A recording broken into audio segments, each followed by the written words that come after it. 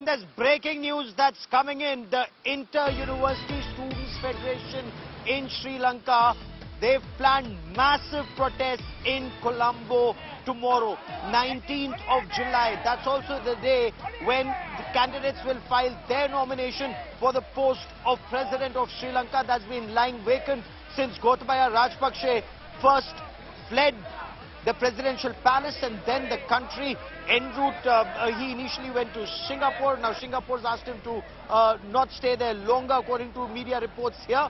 But nominations will be filed for the presidential polls, and the Inter-University Students Federation, they've asked a number of trade unions and other civil society bodies to join their protest. They say their work is half done. They won a battle, but they still have a war ahead.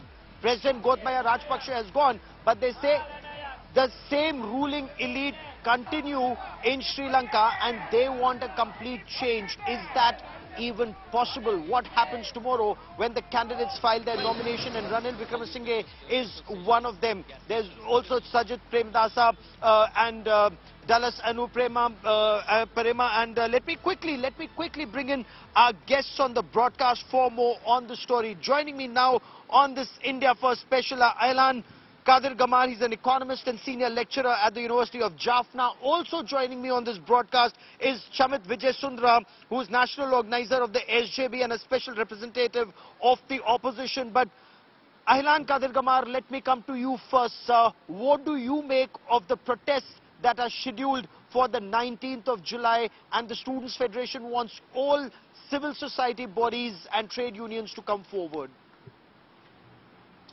Yeah, now Sri Lanka has had waves of protests, as you would have seen, for the better part of this year. And every time the protests have been mounting.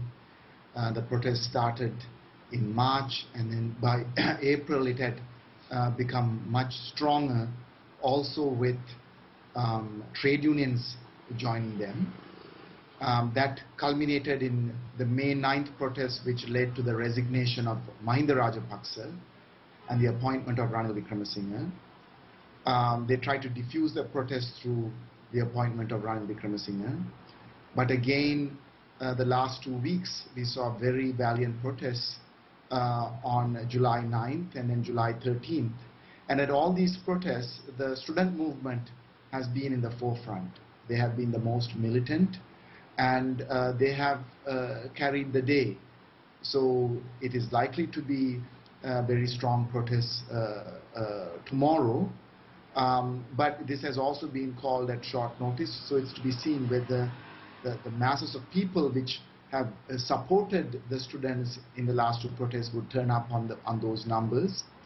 But regardless, I think if Ranil Wickremesinghe is made president on Wednesday, and that will be a deal between the president's political party, the president who has run away, and his political party, and Ranil Wickremesinghe, because Ranil Wickremesinghe absolutely has no political or social base. Okay.